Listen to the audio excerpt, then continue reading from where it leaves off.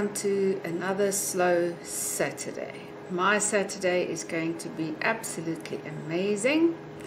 My daughter and her husband and my grandchild is here from Sweden, so in about half an hour or so we're going to leave. We're going to spend the day with them on the farm, and it's just going to be absolutely glorious. It's so nice to see her again, and it's so nice to see the little one. It's just amazing. So obviously she arrived on Tuesday. I didn't get much done this week.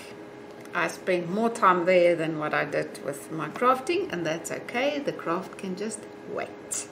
Nobody will die in the process, and even if I have to push a deadline or two out, then so be it. Look what I'm wearing. Look what I'm wearing.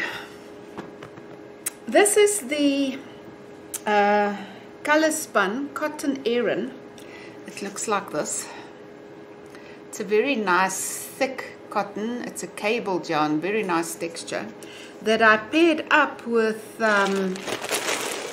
some kit silk from Color Spun, and those two gave you this nice blotchy effect, and it's very nice and warm despite it only being cotton and not merino. The mohair is enough to give so much warmth, and it's amazing to me that such a thin thread of yarn, I mean it's really thin,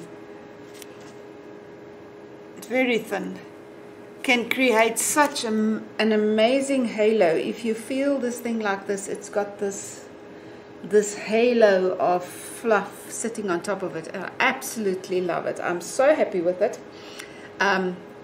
It's quite long. It's in the middle of my upper leg, so it's very nice over the stretch pants, keeps the bum warm. And this is the pattern that I'm going to release on the 2nd of July at the Color Spun studio. The name of the pattern is Let's Talk Purple. And what I've done is, as I explained last week, I like writing about things that I encounter in everyday life. I can't write stories, but I can, and I love to write about just everyday type of things that we encounter, that we all have to work through at one stage or whatever. And long time ago I had a blog called Orange Mary, where I used to write about these life experiences. And in this pattern, Let's Talk, the patterns that start with Let's Talk is going to be like this. I just have a chat with you. You can pretend I'm sitting there with you, and in between bits of the pattern there's a little piece of writing. It looks significantly different from the rest of the pattern, so if you don't want to read it, you can simply skip over it and carry on to the next part. But I've had it tested only by 2 of my testers, which are also very good friends of mine, and I'm waiting for their opinion before I will give it to somebody else. I'm a bit sure. Let's see what happens. Okay, so this pattern is coming out on the 2nd of July. I'm very happy with it, and I love it so much that I actually decided I'm going to make myself more of these. Not the same, obviously not, different designs, but this long thing over the stretch band, I absolutely love it. After that massive operation that I had in 2020, I can't wear a jean. I can't wear anything that's tight around my tummy. My colon doesn't want anything pushing against it. So I live in stretch pants, and this just gives the stretch band a nice lift, and it looks all formal and glitzy, and I love it. Okay, so what else am I working on? I'm still working on the log cabin patches. It's coming along quite well. We are nearly finished with the smallest size, and I absolutely love what I'm seeing. As the picture in my head is realizing in front of me in my hands, it just makes me so happy. So we are working hard on that one. Our deadline is supposed to be end of September, and I'm going to try my best to get there. But if I don't, then we push it out with a month. I don't care. Life is too short to work to deadlines all the damn time. Sometimes you just have to throw it to the wind and say, nah, I'm going to do this. Okay. The other thing that I'm working on, I had this fab idea. You know my measure and make patterns. When I started with the concept, one of my testers used one of the patterns for a baby. And although it actually caught me by surprise. The measure and make concept is so that you can make a garment suited to your body with any yarn in any needle or hook size.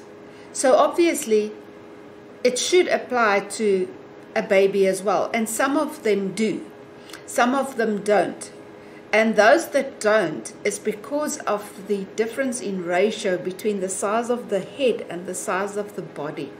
If you take it, my head circumference is 54 centimeters. My 14-month-old granddaughter has a head circumference of 47. It's only 7 centimeters less than mine, but she's this tiny little thing. So the head to body ratio make it difficult. So if the measure and make pattern starts with the head circumference, it doesn't work for a baby. But if it starts with the neck circumference, it does work for a baby. So I took out some yarn from my stash. This is, I showed it to you a couple of weeks back when we went to Paris for my uncle's funeral. I stopped in a little yarn shop there, and I bought these 3 hanks. It's a nice turquoise color and a dark chocolate brown, and then it's like creamy, yellowy, pinkish that comes through. It's a very interesting skein. It's got a bit of pink in there. It's quite nice. So I'm going to make the next project that I want to do is a Henley sweater. The Henley neck with a few buttons here in the front, raglan sleeves, and then as long as you want it. I'm going to make a miniature version for the baby, for my little baby boy, baby grandchild, baby grandson, my baby grandson in Cape Town. I'm going to make a miniature version with this, and then I'll make him some matching pants from the Hosen Mats pattern. I will never put out a pattern for baby pants, never, because that pattern is just mind-blowing. It is so good that my daughter still begs me for pants for Abby. I'm knitting her up some pants now from that same pattern, Hosen Mats. It's just brilliant. For me to do any other pattern for pants would be like reinventing the wheel. It's stupid. I'm not going to do it. So I'm going to make pants with this dark brown one for him, and then I'm going to use some of the brown in the little sweater to make it a matching set. So I'm going to make him a miniature one, a Henley one, and then I'm going to use the same pattern to make myself one. I've got these fingering merino that is 6 colors that go down in an ombre. Is it 6 colors or 5? I think I had 6. 6. Yeah. 6 colors. They go down in an ombre, and I'm gonna match them with kid silk in the very dark brown all the way down. I fell in love with this kid silk thing. It's actually not, I don't need kid silk. This one is still kid mohair and silk lace. I'm actually quite happy to use just super fine kid mohair with a little bit of nylon in. The silk makes it extremely expensive, and we would like to keep it a little bit more affordable. So when I'm done with this kid silk, the next one I will probably just use kid mohair. But I want to match it up like this one because it's just such a glorious texture, and it's so nice and warm. So I'm going to make myself a Henley with that, and then the miniature version for the baby. And then if, depending on how much yarn it takes, I might make a second one with this. I'll see. But I want to use these 3 for the little boykie down in Cape Town. So that is my planning. When will the Henley sweater be available? Probably by the end of July somewhere. I'm taking my time. No, man. I'm taking my time with that simply because my daughter is here and I want to spend as much time with her as possible. So I'm not going to be designing as much. Pardon about the dogs. She's now hearing something. Probably a shadow shifting or whatever. You know how it goes. Okay, so that's about all that I'm working on. I'm working on the log cabin patches. And I'm going to do the Henley sweater now. This one is done and I'm so happy with it. I think it came out marvelous. Yeah. What I do is whenever I make something, the moment it's finished, I wear it. I wear it a couple of days in a row sometimes to figure out how it sits, how it behaves. Does it change shape? Does it lose shape? Does it spiral around your body? Is there any defects that I should fix before I release the pattern? So for the next week or two, I'll be wearing this constantly, and just to see how it behaves, and I absolutely love it. I really, really do. Okay, I saw a post. This is like gossiping, but I won't mention names. I saw a post of somebody who complained on one post about not finding testers, and then in the next post the requirements for the testers were outlined, and I was like, wow, this is bad. This is very bad. Sure. You know what? I have fabulous testers, and I have many. I have a pool of testers, and I don't pressure anybody to do anything. I put the project out there and I say, would you like to test? And those that want to test, and those that don't want to, they don't. Because at the end of the day, you got to love what you're making, and you've got to love what you're wearing, and testing shouldn't be what's the right word? It shouldn't be something that really pisses you off. Testing should be fun. I think so. I think it's fun. Well, I have a lot of fun with my testers. Most of them have become my friends. We never fight. We sometimes frown at each other when they can't count. And then they frown at me when I can't count, and that happened a lot this week because I was so distracted. You know what? We've got to spend our time wisely. We've only got so much.